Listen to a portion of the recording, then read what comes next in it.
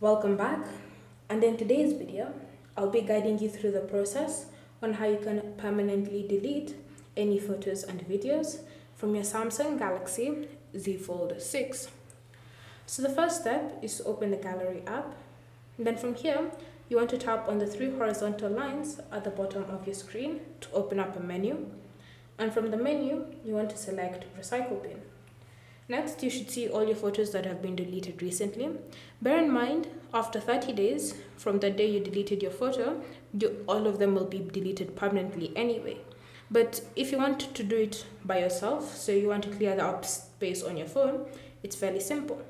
Start by tapping on Edit, then select the images that you want to delete.